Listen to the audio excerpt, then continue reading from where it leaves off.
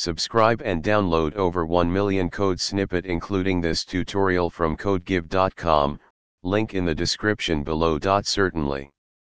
Installing pip on Linux is a straightforward process.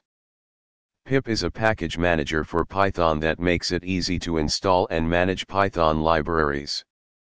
Here's a step-by-step tutorial on how to install pip on a Linux system. First, open a terminal on your Linux system. You can usually do this by pressing Ctrl Alt T or searching for terminal in your system's application menu. Make sure Python is installed on your system.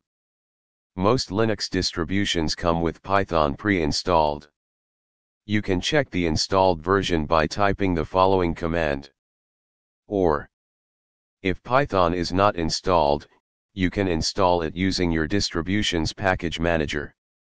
For example, on Ubuntu, you can use download the get-pip.py script, which is provided by the official Python packaging authority, PyPA.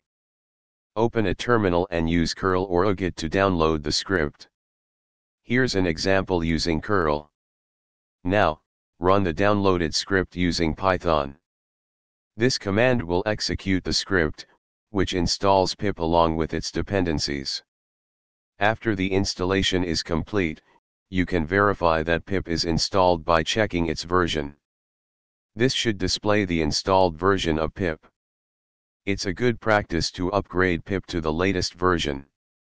This ensures that you have the latest features and bug fixes. That's it. You have successfully installed pip on your Linux system. Now you can use pip to easily install Python packages and manage your Python environment.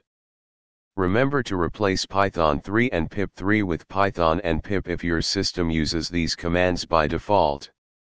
The specific commands may vary depending on your Linux distribution, so refer to your distribution's documentation if needed. ChatGPT.